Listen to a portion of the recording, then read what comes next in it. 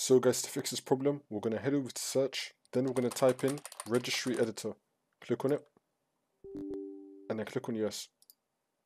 Now once you're on this, you can follow everything I'll be doing up here. So first, we're going to expand history current user, then we're going to expand software, then we're going to expand Microsoft, then we're going to scroll down and expand Windows. So now we're going to expand Windows, now we're going to expand current version, and now we're going to expand Explorer. So scroll down and then expand Explorer. Now you want to expand desktop, and now you want to expand namespace. Now once you've expanded namespace, you want to find the first folder which is under namespace. There's going to be a bunch of folders with a bunch of numbers. You want to click on the first one. You want to right click on it and then click on copy key name.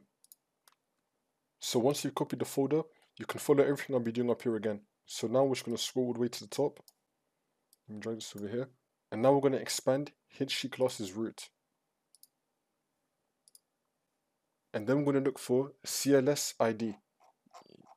You're going to have to scroll down a bit here, but you want to find CLS ID. You want to expand this. Now once you've expanded CLS ID, you want to now paste the code that we copied earlier.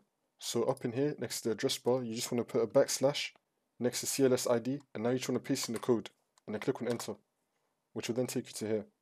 Now once you're on this, where it says system is pinned, you want to double click on it, and then you want to change the value data to 0. It might be on a different number for you initially, but you want to change it to 0. And then click on OK. Now you want to restart your computer, and then the OneDrive folder should be removed from File Explorer.